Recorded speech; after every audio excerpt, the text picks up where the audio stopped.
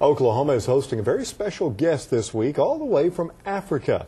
We first introduced you to Sister Rosemary during News 9's Pros for Africa trip. She was honored today for her work with Ugandan children. Our Jennifer Pierce shares her story and how Oklahomans are rallying behind her once again. Jen? How can you not? She is such an inspiration. Even Governor Henry today declared Sister Rosemary Day. This is her first trip to Oklahoma and the first time for her to meet many of the people who are supporting her work half a world away.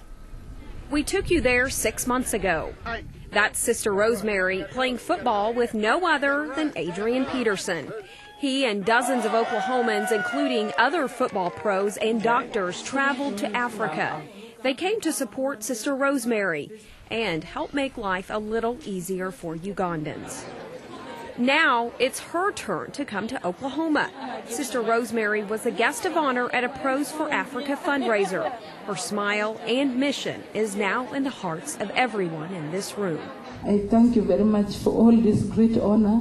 I don't deserve it all. The growing support brought tears to a woman who stands up to murderers. Sister Rosemary started a tailoring school to protect women and children from the LRA, the terrorists who have tortured and killed thousands of Ugandans. Because of the Oklahoma-founded Pros for Africa, she can bring more children into her safe haven. In a way, it helps us. It's like a springboard to say you can do more, you can touch more lives, you can go ahead. I can take care of their health, I can restore their dignity, I can give them more skills to make them become self-reliant. Pros for Africa is planning another trip to visit Sister Rosemary in 2011, and it will be bigger than the first. They will provide more medicine, build more drinking wells, and continue to bring hope to Uganda. We just got to do something to help them, and so that's what we're trying to do.